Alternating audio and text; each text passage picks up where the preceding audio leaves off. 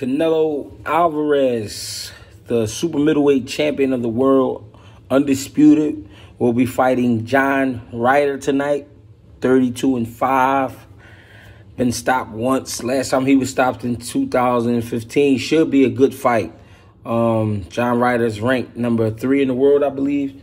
I believe he's coming off a four-fight win streak.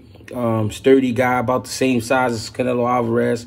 Fights out of the southpaw stance. Very tough individual. I feel like the fight won't be as easy as a lot of people think, but I also think Canelo Alvarez will end up stopping John Ryder between 8 and 10 rounds. But I wouldn't say competitive, but should be a good match.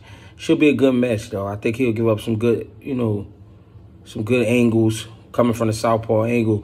I think he'll be, a little tough for Canelo, but I think Canelo will get the job done.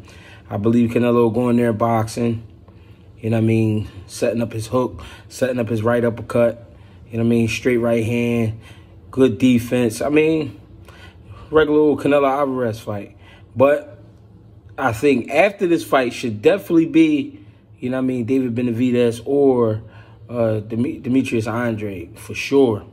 It should be, but hopefully this is a great matchup. I'm looking forward to it. Can't wait. Main event on the Zone pay-per-view.